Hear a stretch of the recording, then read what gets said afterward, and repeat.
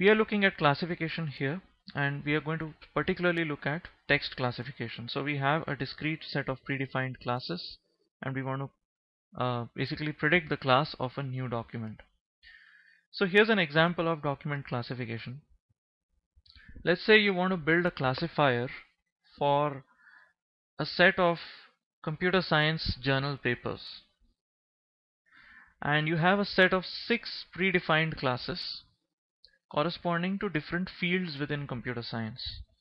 So you have a class for machine learning, a class for planning, a class for semantics, a class for garbage collection, a class for multimedia, and GUI. Now, the training data that you're going to provide to a machine is going to be a set of papers that serve as typical examples for each of these 6 classes. Okay, so this is just a toy example of one single paper falling into the machine learning class.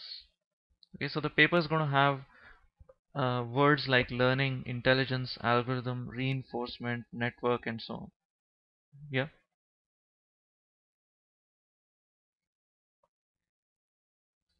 Yeah, so what I was saying was uh, there are a set of 6 classes over here, and we want to categorize a new document that has not been seen before into one of these 6 classes.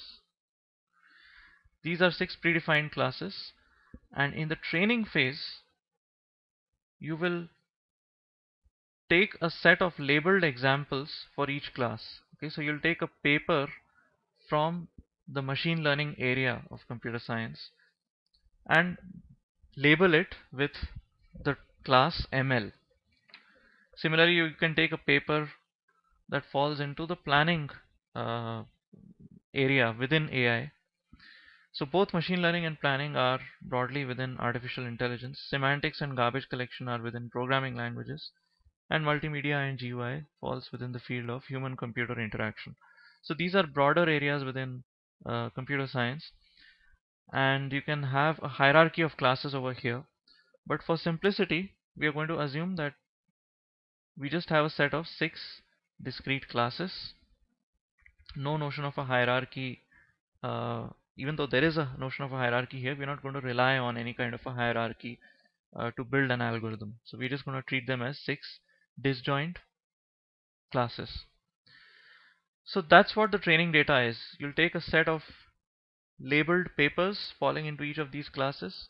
The machine will learn to recognize patterns for each class. It will learn to associate, it will form associations between certain combinations of words and the class that the paper is tagged with, so that when a new paper comes in, it will be able to accurately classify that paper into one of these 6 categories. The other assumption we are making here is that these classes don't overlap. So in reality, there will be some overlap, right? For example, you can have a paper talking about a machine learning approach to garbage collection. So that would be a paper that would fall into both these classes. But for the purpose of this lecture, we are not going to assume any kind of a hierarchy, and we're not going to assume that there is any overlap between the classes. Here are some more examples of classification. As I said, you can classify news articles into different classes: finance, sports, business, and so on. You can also classify articles as editorial articles, movie reviews, news, and so on. You can classify reviews about a product into 3 classes: a neutral review, a positive review, and a negative review.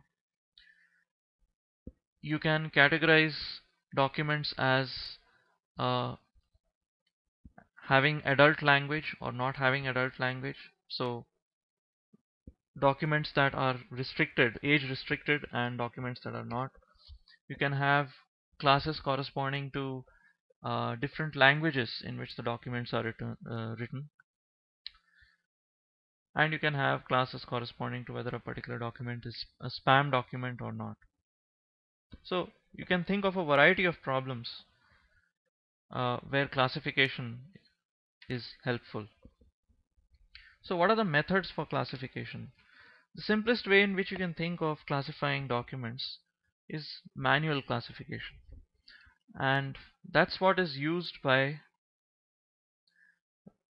I hear some noise. Does anybody have a question?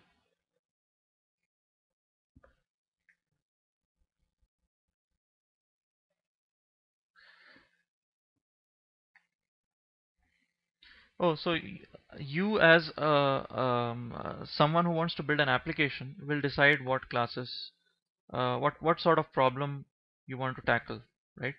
So, for example, let's say you want to build um you know, a spam detector, okay, for email.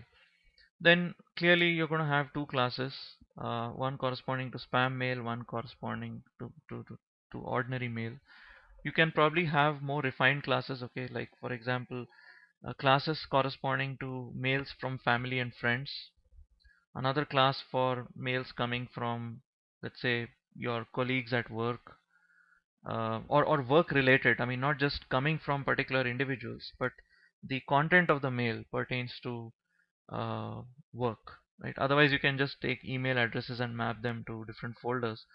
But you can think of a more sophisticated classification problem where the content of your mail uh, will govern what class it falls into, not just the email address. Likewise, if you want to have some kind of a porn detector, for example, to throw away documents that have adult content or pornography, you can have you'll again have two kinds of classes for that. And again, this doesn't apply necessarily just to text. It can apply to images, movies, all kinds of content. And outside of web search also, you can have scientific data. Let's say you have data about, let's say, the X-ray image. Okay, based on the X-ray image of, let's say, a particular tumor, you want to classify that tumor as benign or malignant. So you can have classification problems in medicine, where looking at the image, you should be able to predict whether that image corresponds to a particular medical condition or not. So that will the classes will depend on what problem you want to solve, what kind of classification problem you want to solve.